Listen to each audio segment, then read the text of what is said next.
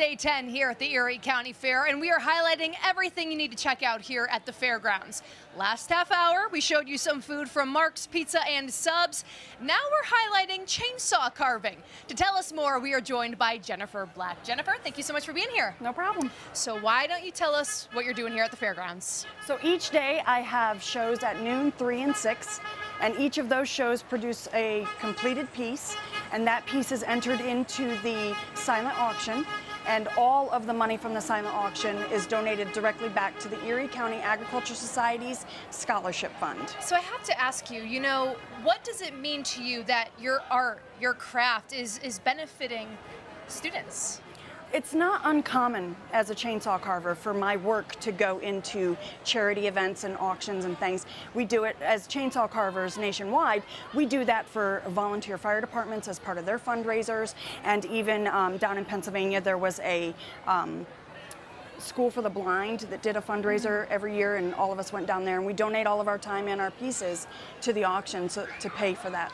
And you at home, you could see this artwork right now, and it truly is impressive. I have to ask you, Jennifer, how did you get into this? How did you know that this was something you're good at? I didn't know. I went to a competition about 10 years ago. That's when I got started. You might have heard of it. It's Ridgeway Rendezvous down in Ridgeway, Pennsylvania. And I went to see what that was all about because I thought it was cool and I'd buy a piece. Well, by the time I got home, I was buying a chainsaw and started carving. So walk us through the process of carving, selecting the wood, finding inspiration for a design. How do you go about doing that? Right.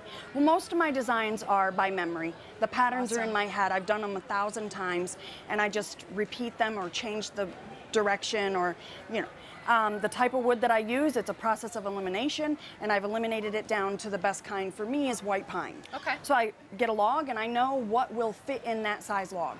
I have them all in my head. I was like, okay, this is this big. I can do XYZ piece in that, and I just carve it. And how long would you say this takes you? I mean, I guess, of course, it depends on the size of the piece, right? Right. So each piece, depending on the size, like some of the ones I brought today, the small cardinal will only take about a half hour. Awesome. The larger pieces will take an hour, sometimes a whole day. And of course, it depends on how detailed you go, right? Exactly. So, of course, you're doing demonstrations here. What's the feedback you've been hearing from the public?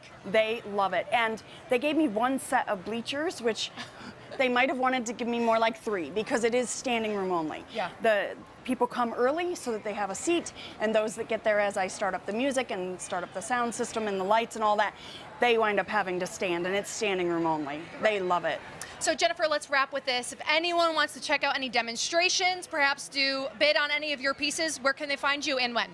They can find me over right inside gate 1A, and again, my show times are at noon, 3 and 6. All right, Jennifer, thank you very much. Your artwork is beautiful. I love the bear with the fishing pole. That's my favorite one out of the ones you brought over. And I just want to point out, at his feet it says, "Welcome, fishermen and other liars." I see what you did there. All right, Jennifer, thank you very much. Thank you. All right, let's take one final